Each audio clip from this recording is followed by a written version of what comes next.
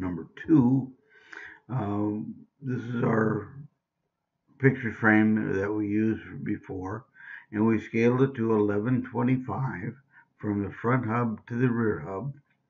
And now what we're going to try to do is introduce a more organic shape. We built this frame before, and that was part 1. Now we're going to introduce the part 2 bike.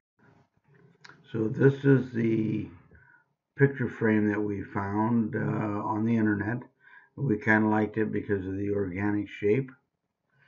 So we aligned the rear hub and the front hub up with the existing picture that we had. So the idea is that those points will stay the same, and the new shape will be generated over top of it.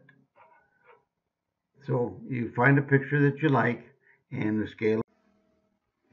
So I reduced the transparency so that you can see through it a little bit. And now I'm going to lock this. I could lock it with a layer or by an individual. Now that we have it locked, we're going to come in and draw our points. Simple curves make better surfaces. So don't machine gun these, but yet get it close.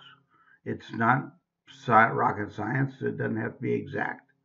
And we can come back and edit the curves and make them where we want it to be. Those would be great. And now we'll just continue that around. So we have our curves in here. Notice we have quite a gap here. We'll just edit that in by using the control points. And it edits very cleanly, very easily, and we can get it pretty close. So that's what we're after. Simple curves makes better surfaces.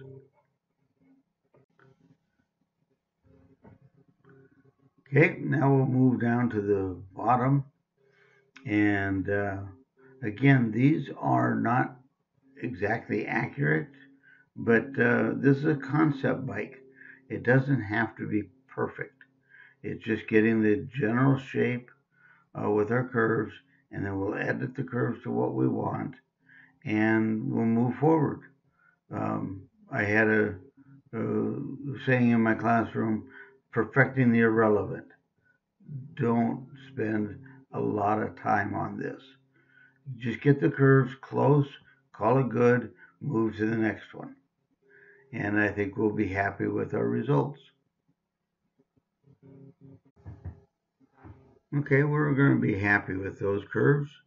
Now what we need to do is build this shape that we can have some more curves in here. When we take our original curve, we had 6 or so control points. If we offset a curve through a point, we'll end up with a nice looking curve. But if you take a look at the control points that we end up with a ton of control points, and that's just not going to be usable. So rather than offset, use copy, transform copy. And so we're going to go up here and copy in the same curve back a little bit, and then we will edit that by using its control points. Again, only having a few control points, and most importantly, the same number of control points. If you remember from our earlier videos on lofting in sub D, we want the same number of points. They don't have to line up, but you need the same number so that we end up with good, clean surfaces. So we'll go ahead and copy the rest of these curves down. Don't offset because you get all these extra points. So we'll just copy each of these and then edit them in place to get them to where we want to be, so that we end up with an extra division, if you will, on our surface so that we can manipulate it and get curves and a nice organic shape when we're done. So we'll copy those 3 curves and then we'll go ahead and loft them. So now we'll go ahead and go to sub D, loft, and we'll pick these 2 curves and we'll go ahead and get a surface. And we'll pick these 2 curves and get another surface.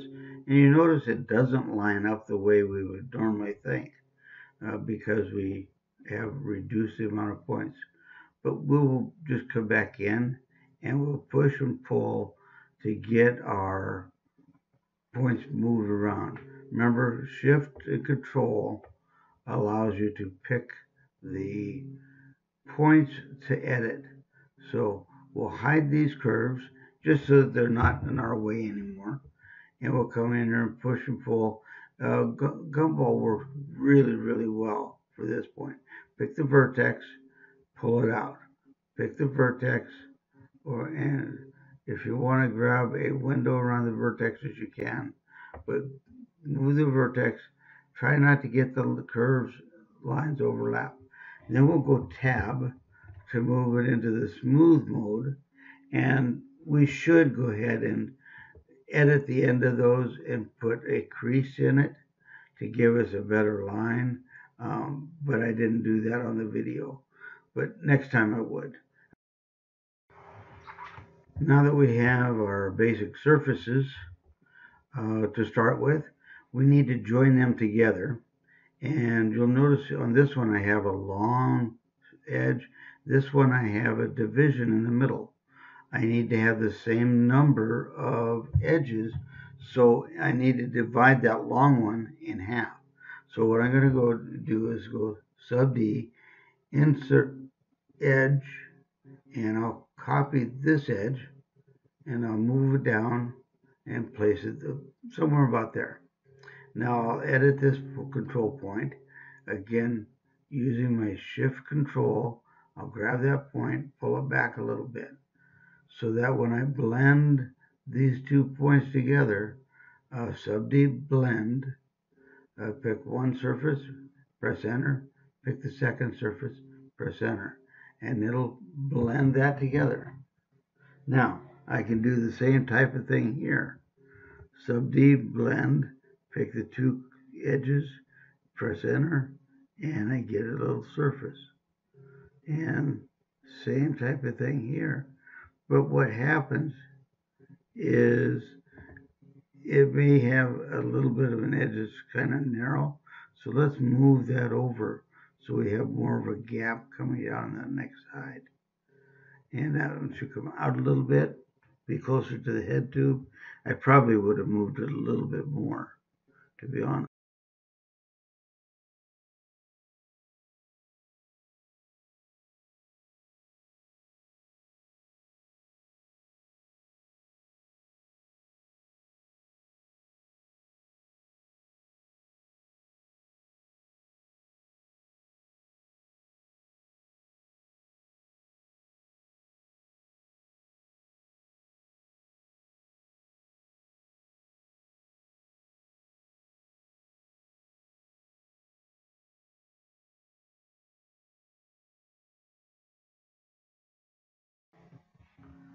So we'll come back through and we'll bridge these points. In this case, I need to insert an edge to get that long side again divided up. So we'll insert it to match up with the point across from it, and then sub D bridge, and then bridge these 2 pieces, and we'll do that continuous down. Now I could move that bottom division up a little bit, which wouldn't hurt it at all, or I can just do that. Now we'll run into a little bit of an issue here where we have our curve, but it's all continuous. So we'll split the curve about that point and then copy it. So just like we did on the rest of it, copy that curve so I have a duplicate with the same number of points.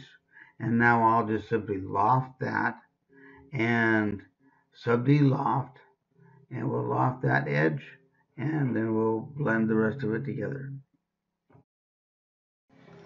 So we'll go ahead and modify our surfaces, move them to line up with our outside curves a little bit better.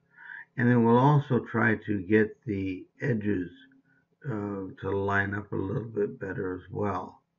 So you'll notice that we have a long edge here. We'll try to get these two pieces to line up a little bit cleaner. So we'll grab this inside point and we'll move it down. We're going to shift control to grab the vertice, and then we'll grab the inside one as well and then move it, shift control, and that'll give us a little bit better joining. Down here at the bottom, we'll want to clean that up a little bit. We could rotate it, or in this case, we'll just grab the control points, grab a window using control points here, and we'll move that control point down.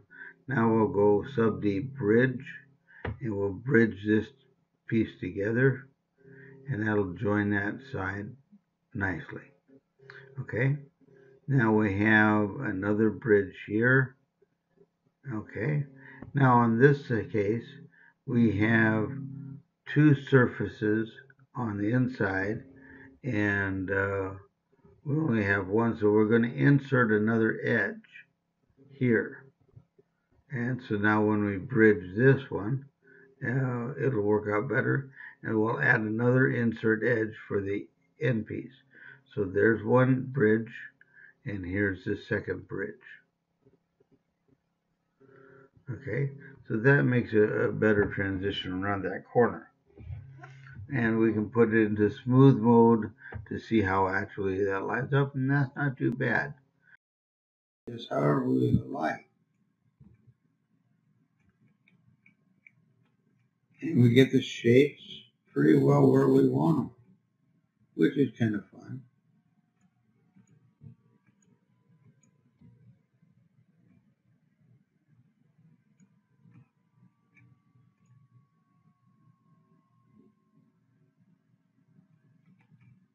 Okay.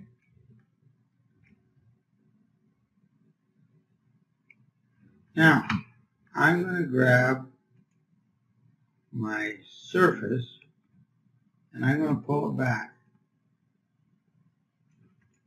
That way, my bike frame is independent of my surface. And we'll want to bridge this together. I'm going to need to split that edge or add another division in there. So we'll go sub D, insert edge,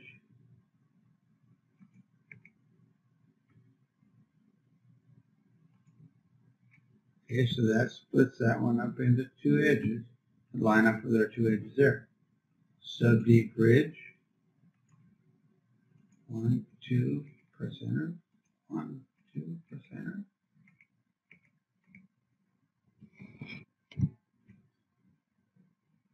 That looks pretty good. Now let's come back in here and bridge this piece as well. So I'm going to grab this point, pull it back,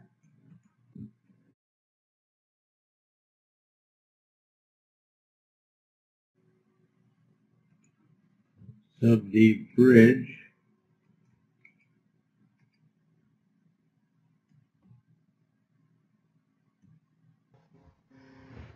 so that looks pretty good. Grab the perimeter and extrude that out just a little bit. Give it a little bit of thickness. Now we'll go into the top view and move this to the 0 point. And what we'll do is we'll reflect the geometry about the 0 line. And I'm going to go sub D, reflect, pick the object that we would like to reflect, and then pick the x-axis. And then we'll go to the top view and then pick the side that we would like to keep and it effectively mirrors it to the other side.